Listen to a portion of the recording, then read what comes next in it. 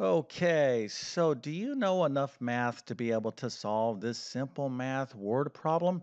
Well, hopefully you do, but there's only one way to really find out, and that is to try the problem, which is the following. What's the distance around one slice of a 20-inch wide pizza with 8 even slices? All right, so I'll read this again. What's the distance around one slice of a 20-inch wide pizza with 8 even slices? Now, we do have a multiple choice question here, and let's take a look at our answers. So, A is 11.98 inches, B is 18.77 inches, C is 27.85 inches, and D is 31.54 inches. Now, feel free to use a calculator, but if you have the answer, put that into the comment section. I'll share the correct answer in just 1 second. Then, of course, I'm going to solve this problem step by step. But before we get started, let me quickly introduce myself. My name is John, and I have been teaching middle and high school math for decades. And if you need help learning math, check out my math help program at tcmathacademy.com. You can find a link to that in the description below. And if this video helps you out, or if you just enjoy this content, make sure to like and subscribe, as that definitely helps me out. All right, so nothing better than math and pizza. So let's go ahead and take one more look at the problem before I show you the answer. Okay, so we have a 20-inch wide pizza with 8 even slices, and we're trying to determine the distance around one of those slices. All right, so let's go ahead and take a look at the correct answer. The correct answer is C, approximately 27.85 inches. Now, if you got that right, well, you definitely get a happy face and A plus. And if I could, I would send you a nice, lovely pizza, as pizza is awesome, and pizza and math is a great combination, kind of like peanut butter and jelly.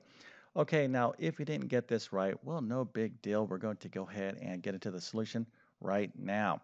Okay, so first things first, we are dealing with a lovely math word problem, which means you want to use the rule of three.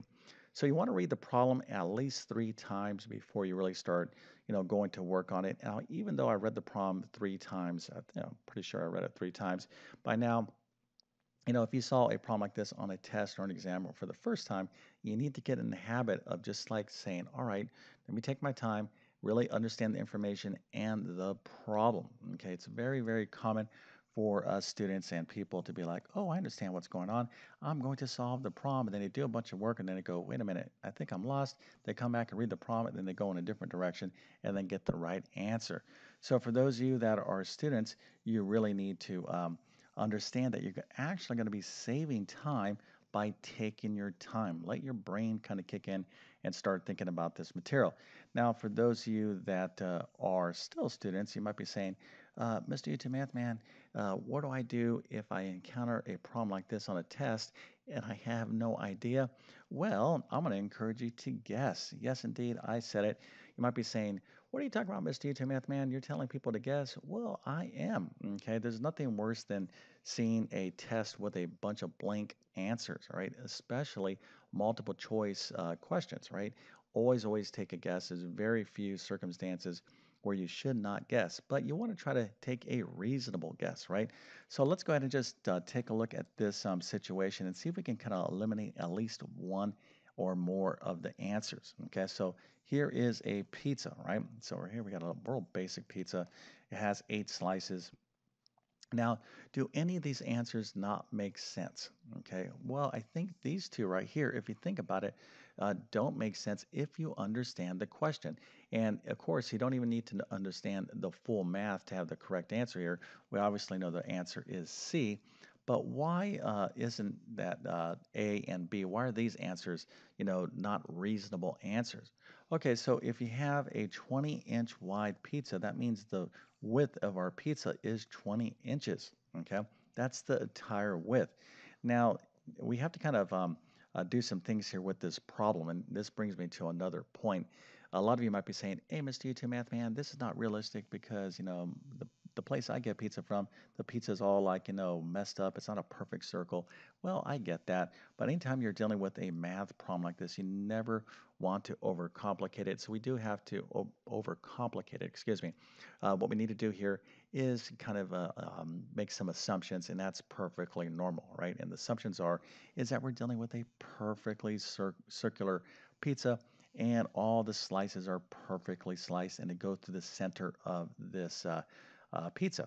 Okay, so yes, indeed, in reality, we're not going to have a perfect pizza, but quite frankly, if we had something pretty close, our answer would be approximately, say, let's say 27.85 inches or something in that range. All right, now let's go back to talking about why these two answers don't make any sense. So if you have a 20-inch wide pizza, that means that this is the width, this is the diameter of this circle. Okay, so halfway through is half of the diameter is what we call the radius. In other words, this is 10 right here and this is 10 right here because the entire width of the pizza is 20. Okay, so if we're trying to determine the distance around one slice of pizza, and this is 10 right here, just this one side is 10, there's no way that we're going to have 11.9 inches as the total distance around this pizza slice, right? So we have a pizza slice. We want to know this plus this plus this, okay? So the width here, okay, of this pizza, again, is 20. So the radius is 10. And of course, I'm kind of giving you some clues on how I'm going to be solving the problem. But this doesn't make sense, okay? So if this is 10, well, you can see that this right here is also 10. If you understood even this part of the problem, you can eliminate this answer, and you would be down to these two answers as the only kind of reasonable choices. So before you just take a blind guess, see if you can at least eliminate an answer or two. And of course, that's going to really increase your probability of getting the right answer. But if we didn't have a multiple choice question, well, you're just simply going to have to know the math, and that's what I'm going to go ahead and get into right now. Okay, so I pretty much gave you a lot of clues on how I'm going to approach this problem. And the first thing I want to do is model the situation. So we have a 20-inch wide pizza with 8 even slices. And of course, we have to make some assumptions here that this is a perfectly circular pizza and everything's, geometric. We have symmetry here, and all these slices go through the center of the pizza. So here is the situation, and I'm looking for the distance of the distance around one slice of pizza, right? So we'll go back to the problem. What's the distance around? Okay, and effectively, you can kind of think of that as the perimeter. If I say, what's the distance around this rectangle, and I have 10 and 3 right here, well, the distance is the perimeter, right? Which would be 10 plus 3 plus 10 plus 3. Okay, so effectively that's what we're looking for. We're looking for the perimeter of this one little slice of pizza.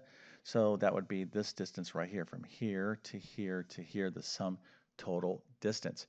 Okay, so obviously we're going to need to know a thing or two about circles and the distance around circles. Okay, now before I get into that, I'm going to let you kind of think about it for a second, because hopefully you remember the formula for a distance around a circle. But more than that, we need to think about this part of the circle, this much of the circle. How much does this arc represent? Okay, well, we're going to get into that in just one second. But first, let's go down here and kind of see a little bit better picture of the situation. So I want the distance around one slice of pizza. So I have a 20-inch wide 20-inch wide pizza.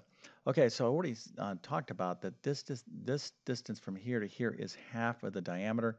The width of a circle is the diameter of the circle. Okay, so anything that emanates out from the center of the circle to the edge is called the radius, and it's half of the diameter. So this is 10 inches here, and so if this is 10 inches, well, this is 10 inches right here. So we already have two parts or two sides around the pizza. All we need really is this part right here, and we just add up all three of these numbers, and we're going to get the distance around the pizza.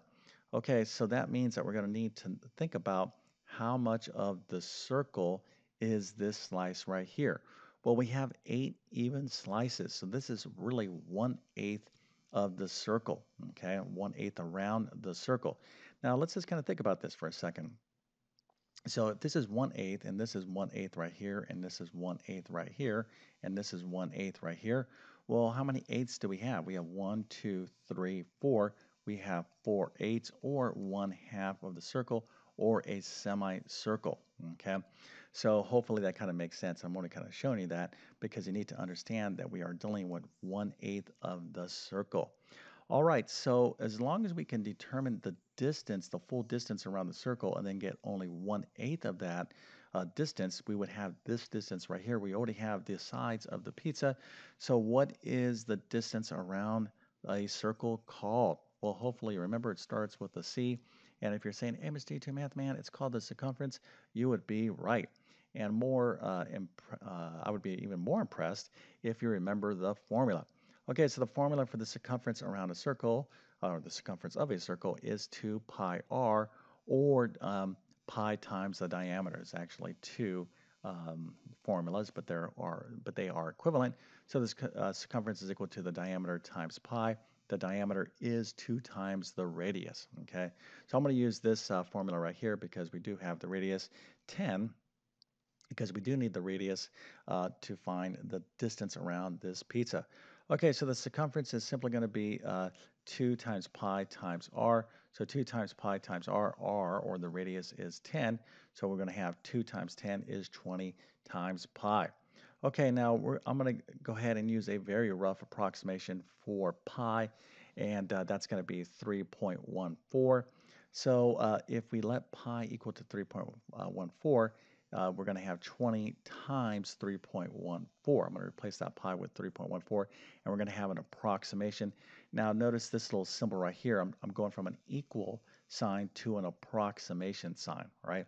So the circumference around the entire circle is approximately 62.8 inches. Okay, so we're almost ready to solve this problem, but let's go and take the next step, which of course is having you quickly subscribe to my YouTube channel. Now, I definitely need your help. Okay, I need your help. I'm not shy to ask for your help because I have a pretty powerful goal. Now, my goal is to help other people. That is my goal. As a math teacher, I love teaching math, and my goal is to try to make math as clear and understandable and interesting as possible. Okay, but I definitely need your help to reach as many people as possible.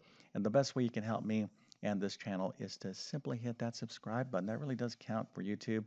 And if you're going to do that, go ahead and hit that notification bell as well so you can get my latest videos. Now, hopefully you have a goal, and if your goal has something to do with math, well, make sure you get help, okay? You don't need to learn math all on your own, although some of you are probably capable enough to be able to pick up a book and understand a lot of what's in the book all on your own. But not everything you learn about math, or not everything that you need to understand about math, is going to be in a textbook. You're going to need someone that has a lot of experience with the subject. And if you really want to learn math, if you like my teaching style, check out my full main math courses. You can find links to those in the description of this video. And if you're kind of wanting to relearn, kind of the math that we're dealing with here, which is a lot of geometry and algebra, you might want to check out my Math Skills Rebuilder course. There I cover basic math, algebra, geometry, and a ton of other stuff. But if you need help with actual geometry or algebra, I have those courses in the description as well, or the links to those courses in the description. All right, so let's go ahead, go ahead and take the next step. Boy, I kind of tripping all over my words there, and finish this problem up because really there's not much left to do, right? So we know that the circumference is approximately 62.8 inches. That's the entire distance around the circle, but we only need 1/8 of that distance, right? That's the part we need around this pizza slice. So 1/8 of the circumference is going to be 1/8 times 62.8. And of course, we can use our calculator, and we're going to get 7.85. All right, so 7.85 is what distance? Well, that's this little distance right here. Okay, so 7.85 is 1/8 of the circle. We know that these two sides of the pizza are 10 and 10. Of course, we are working with inches, units of measure. So now we simply just add up 7.85, 10 plus 10. So we're going to do that little simple math. So 10 plus 10 plus 7.85 is 27.85 inches. All right, so the distance around one pizza slice is going to be approximately 27.85 inches. All right, so hopefully this wasn't that challenging of a problem. But if you're like, hey, Mr. YouTube Math Man, I haven't done this stuff in a long time, that's perfectly fine. I think math. Um, is kind of like riding a bike, okay? I.e., if you know how to ride a bike and if you haven't rode a bike in, let's say, 20, 30, 40 years, yeah, you might stumble, kind of getting back on a bike, but it probably won't take you too long until you're kind of riding that bike nicely. And I think the same thing is true with math, okay? If you were lucky enough to have great math teachers when you first learned the subject, now, unfortunately, if you didn't really learn it correctly the first time, it's like riding a bike. If you didn't really learn how to ride a bike the first time, you're probably going to, have to learn how to ride a bike, all over again, or really, from the first time going forward, right? I'm making a real poor metaphor here, but what I'm trying to say is that, some of you actually learn math like in a really, really good way, a strong way. So if you want to relearn math, you can just kind of, immerse yourself with the subject, and you probably can recapture all your algebra, geometry, trigonometry skills if that's what you want to do. But others of you, just because you took a math course, it's possible that maybe you didn't learn it, in the best manner. Maybe your teachers weren't, connecting with you in the best way for whatever the case might be. So, everyone, you have to kind of figure it out for yourself, okay, like how confident you are in your math skills. But here is my last little message in this, long rambling ending of this video, and that is this: whether you are strong in math or you were weak in math, everybody can be successful in math, but you got to really immerse yourself in the subject and put in the work. All right, so with all that being said, I definitely wish you all the best in your math adventures. Thank you for your time and have a great day.